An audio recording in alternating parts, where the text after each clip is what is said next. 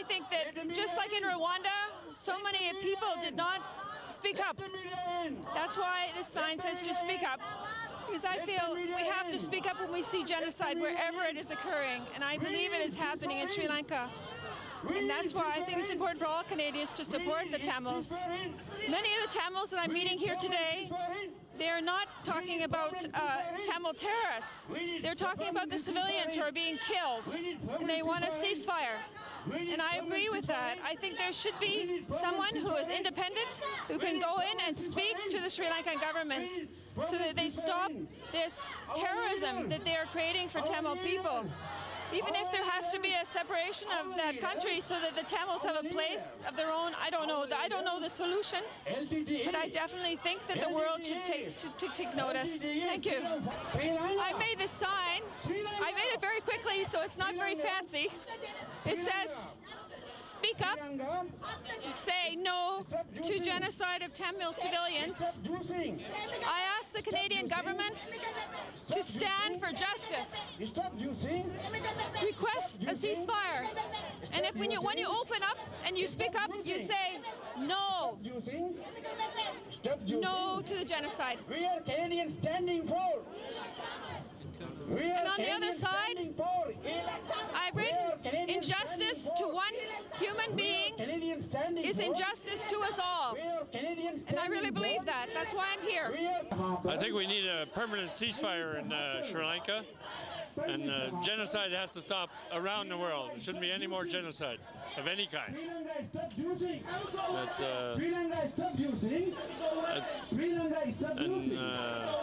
And Harper needs to do something about it and make sure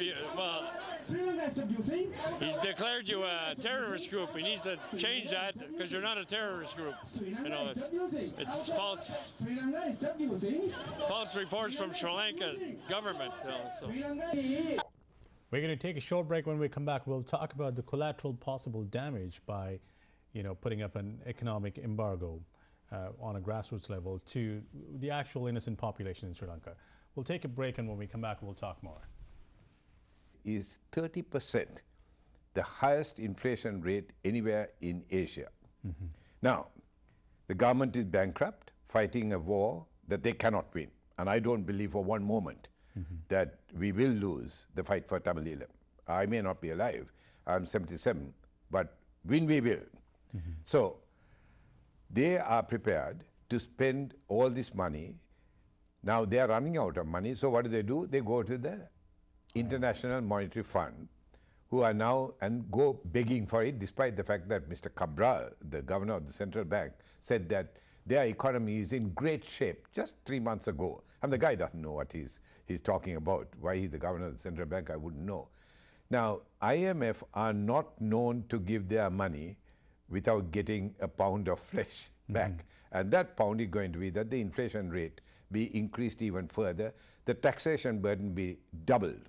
Or the people, I don't know whether you or anybody else is aware that Sri Lanka has one of the highest suicide rates in the world. And it's not Tamils who are committing suicide, not only Tamils. Tamils in concentration camps are. They're being killed. Yeah, they don't need to commit suicide. They get killed if they hang around long enough. Right. But the Sinhalese, for people from my village in the south, they are drinking insecticide and committing suicide because they just don't know where their next meal is coming. Now, people are going to suffer. I don't deny that at all. But we've heard that same argument when we, that's the only advantage of being the age that I am. I've lived through all this. When we started that embargo on South African goods in the apartheid regime, we were told you'll be hurting the poor South African. I said, for sure. But then, at the end of it, we are going to get a South Africa ruled by the majority people. So I'm sure that there will be some suffering, but the short-term suffering is not going to be nothing compared to the long-term gains of getting this brutal fascist regime out and to say no more of this repeat performance of genocide by any incoming government, because we'll do the same thing to you. there's one other point that what you missed, or I missed rather, and that is the not only the banning, we'll have to approach the trade unions and tell them, as we did with apartheid South Africa, don't touch anything, either going to Colombo or coming. Either passengers going by air to Colombo, maybe via Singapore, or tea coming into these countries, will not unload it, will not do anything. I mean, when we suggested all this with apartheid South Africa, somebody said, look, they are rolling in money. They got biggest diamond mines in the world. They are rolling in gold, quite literally rolling in gold. And you think they are going to come down and worry about some economic boycott? They did. And the economic boycott was so great that South Africa had to settle to dismantle apartheid. We'll have to lobby the cricketers not to go and play in play cricket. The cricket mad country, and say as a gesture, until the killing stops, we are not coming. We'll have to lobby the tourist trade and say, yes, beautiful beaches, but our blood-stained beaches stained with the blood of my Tamil people in the north and the east, and my Sinhalese people in the south. So I think that we will have to lobby all of these. But the trade union is particularly important. In fact, when I return, I'm addressing the Australian Socialist Alliance, which is a bunch of trade unions and others of that political makeup, and saying, urging them to please look at my DVDs and see the suffering of my people, my children. The Sensual bombing affected me deeply because they were my children who were being bombed. And the people, the 350,000 people which I have just recorded in a DVD I have released, which I will release to your station too, shows the enormity of the human suffering, and say, look, this is what your governments are doing by not taking action. We can't alter government action. What we can do is what we can do at grassroots level, down on the ground, by not buying Sri Lankan goods and using, say, Indian goods or alternatives. And you can help us in stopping genocide by refusing to service ships and tourists going in and out of Sri Lanka. If we can only get that done, and we can do the impossible, and that is to persuade the plantation Tamils to down their tools. You see, the plantation Tamils were very badly treated by the Sri Lankan Tamils at a time when I was a kid. And I couldn't believe that one ethnic group would treat members of the same ethnic group. I mean, Tamils are Tamils. The Jaffna Tamils looked down on the Batticaloa Tamils. Below the Batticaloa Tamils, way below that, came the coolies.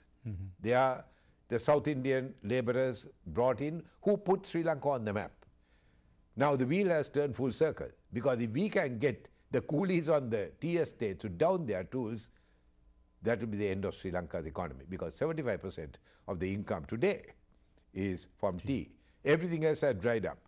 The people working in the Middle East are coming back in droves. There's unemployment, not only unemployment, but loss of revenue. The tea trade is falling, rubber is falling, cinnamon is falling, tourism is virtually down to zero. So where the money coming from? Foreign exchange. Exactly. So colonialism today takes the form of foreign grants. And that's what if we can stop it, fine. If we can't, then we'll take the Sri Lankan government to a halt by, firstly, economic boycotts, and, if possible, supporting the Sinhalese and others, particularly from the left parties, the NLSSP, who are the only people like Vikramabahu Karunaratne and Siritunga Jayasuriya, to sit down and say, I'm sorry, we are not moving. We are bringing 50,000 people to Colombo, and we are going to block the streets until you stop this war. And they are quite capable of doing it.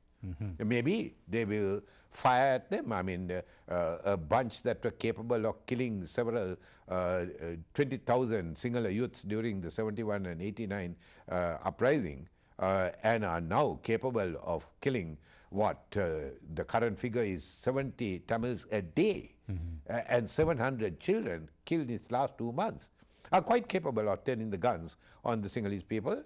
They might, But with today's television coverage, I don't think they dare And to. the attention of the international media Absolutely. on Sri Lanka right now. Yes. Absolutely. Yeah.